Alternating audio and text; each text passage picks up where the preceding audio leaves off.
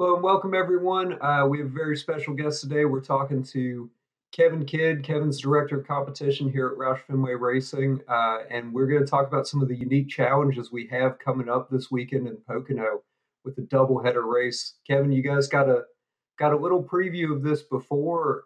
So, what have you learned about the challenges of running two races in 2 days here in the NASCAR Cup Series?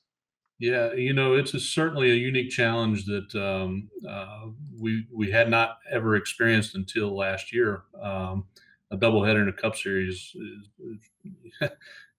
5 years ago, you would say there's no way possible. You're not going to do that, but we were able to figure out a way to do that. And to add to that challenge, it comes at Pocono, which is the unique, challenging track in and of itself. The biggest things that we do going into that race to be prepared for it, a couple different areas. We just make sure that we have the right people at the racetrack. So you run the first race, you get some damage on a right front fender, or you get nose that gets a hole in it for one reason or another. NASCAR is not going to necessarily let you bring out your backup car for real small damage. And to be honest, we wouldn't want to bring out the backup car for small damage. Things that we can reasonably fix and repair from race one to race two, we're going to do that so that we don't have to start at the tail of the field on race two. So we have to have the right people there: fabricators, paint body guys, guys that wouldn't necessarily go to the racetrack on a normal weekend. We bring them along in this case to help us manage the weekend. In addition to that, there's other things that could or could not happen if you wreck in the first race and you do pull up your backup car. You have to do an engine change, take your engine out of the primary and put it in the backup. There's things like that that are just unique and challenging to that weekend, and it can be stressful. But if race one goes off without a hitch, then it's really pretty smooth sailing. So a lot of the unknown and uncertainty of how that weekend will go just really stems around how race one goes for you. So I want to get back to what you mentioned about the roster spots and bringing different guys along to Pocono. I think that's something that fans don't see much of, even on a week-to-week basis. That challenge of figuring out the right mix of people to bring with limited roster spots for each team. So that's something that I know you're thinking about every week, but it sounds like especially so at Pocono. So what goes into that decision of thinking about, this is what I want to use each of these roster spots on? Yeah, I mean it's probably not a lot different than building out a roster for a football team or a basketball team. You have limited number of spots, and you're trying to anticipate what's going to come at you for that weekend, and then you're trying to tailor the skill sets around those anticipations to make sure that you have the right staff available to deal with any kind of problems that come their way. I think about it in terms of football. You know, if you have a football team that runs a particular offense, maybe they're a pass-oriented offense or maybe they're a run-oriented offense, they're going to skew their roster one way or another to best complement their style of play. Racing, we don't really have offense and defense, but we do have situations and problems and things that we have to manage and deal with on a weekend. And it definitely means that we have to tailor the skill sets accordingly. Absolutely. And with so I have a really half-baked theory I want to run by you here. My Right. thought has been since I've gotten into the sport that Pocono is the track that teams are least prepared for because it is so different. You do go to it 2 times a year, although now it's 2 times in the same weekend, so it almost doesn't help you out that you get a second one there. But it's such a unique track. It's so different with the turns from anywhere you go. Is it a place that is harder for teams to figure out? And now without practice, you have even less information to work off of. It can be for sure. At this point in the game, we've all got a really large notebook built up around Pocono for the years that we've been going there, and so we understand the place really well. But it is unique. It's not like any other place that we go to. I suppose in the past, the Indy Oval would have been kind of the next Mhm. closest thing. but even it is not really like Pocono. The Right. three different turns are very unique to each other. And so it's one of those tracks where you really have to find a compromise. You're not going to get all ends of the track just perfect. You're looking for that compromise to get. Typically, in my past, the exit of turn three, and consequently, kind of the exit of turn one, are really the most important parts of the racetrack. What has happened since the rules have changed and we've gone to the 550, the what we call the 550 package, which is the low horsepower, high downforce package. It's actually shifted that whole track around to where turn two is actually probably the most important part of the track because if you have turn two correct, you can run wide open throttle through there or nearly wide open throttle. And that then makes, from the exit of turn one all the way to the entry of turn three, one big long straightaway.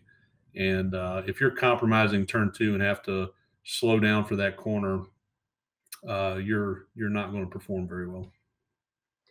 Yeah, I guess that's what it is to me is that it feels like there's no perfect setup at Pocono. There's trade-offs everywhere you go. And of course with that 550 package, there's trade-offs everywhere where you're looking between drag and downforce. I know that's something you've talked a lot about being that trade-off and trying to figure out the right balance. But with this long track with the three different turns, it feels like you're almost working in overdrive on the engineering, trying to figure out what's going to be the best for you.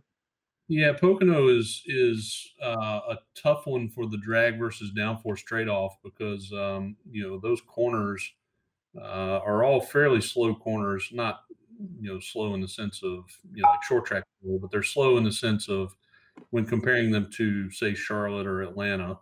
And so downforce matters a whole lot for each of the three corners there. And you want to have as much of it as you can. But then the problem you have is these really long straightaways that reward low drag. And so you're you're trying to find the right compromise between the two because unfortunately, drag and downforce are coupled together and rarely can you reduce drag and increase downforce independent of one another. Those things work together, and so it makes it hard sometimes to strike the right balance of what you're looking for at a place like Pocono. And at the end of the day, we do a lot of engineering work and a lot of simulations and just a fair amount of energy that goes into that discussion for each of the tracks, but Pocono specifically, to try to find the right compromise and give us the right package for that track.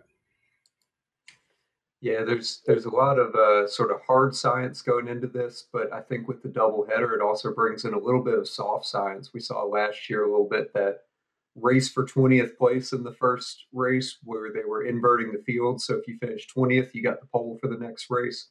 You finished Yep. 21st, you started 21st. That brings in a whole new element of gameplay into this. Is that something that the teams are planning out ahead of time? Not saying if you're running 18th with a couple laps to go, you know maybe back it down, but is that something that you're sort of aware of ahead of time that there is that extra element to prepare for the second race?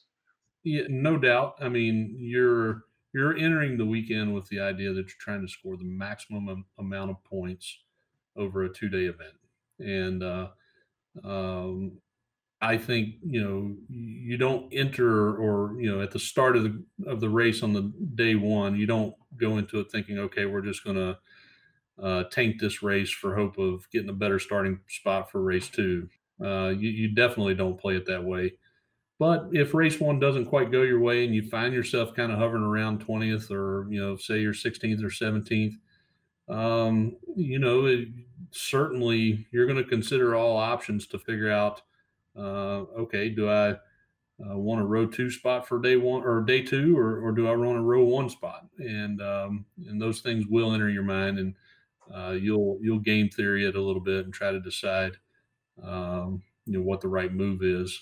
Again, with the goal of scoring the maximum amount of points for the whole weekend. So when you talk about it like that, it almost feels like the team is thinking about this like just one really long race. You know, Mhm. between the two events, it's 675 miles, so longer even than the Coke 600, which we just saw. But so you almost think about it like that, like how there are four stages in that. It's just an extended halftime in between the two sets. Certainly, there are certain elements of it that make you think about it as one long race. In terms of scoring points over the weekend, you definitely think about it that way. What I can say is they do give out two trophies that weekend, and they do give out two of those big giant checks that have a dollar sign on it to the winner. And so, you are still considering race wins. And to be frank, a race win in either of those events puts you in the playoffs automatically. And so, you have to keep that in mind as well. Absolutely. Well, thank you so much, Kevin. We're all looking forward to this doubleheader at Pocono, one of the most unique events and what's a pretty unique season for you guys, and figuring out a lot of new tracks, a lot of new events. So this should be a fun one. Thanks so much for your time today. No problem, Jackson. Thanks you.